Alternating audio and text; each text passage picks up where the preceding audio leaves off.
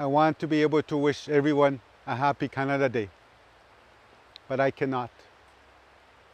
Many Canadians are now finally waking up to the horrific price that was paid to establish this country we call Canada. Some people are asking, how do we celebrate?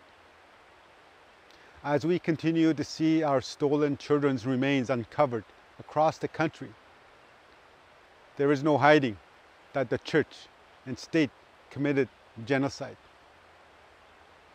Every Canadian pays a price for our shared history.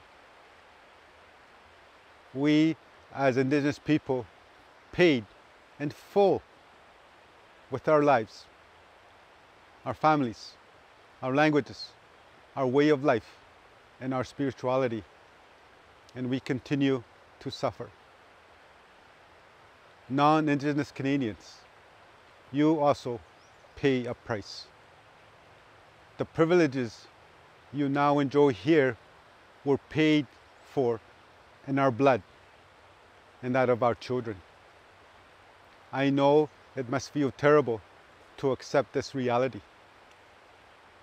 The proof is before your very eyes. You cannot look away. We cannot begin to move forward in a good way until the truth is accepted, until there is accountability and commitments are made for honoring our inherent rights and treaty obligations. This year, Canada Day should be nothing more than a day of reflection, not a day of picnics and parties. I will not celebrate the birth of a nation that destroyed our children.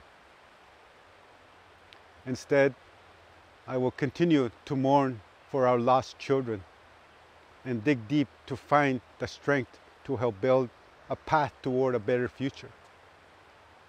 For all of us, this is a good time to reflect on the dark roots of Canada and commit to doing better now and in the future, for all our children's sake.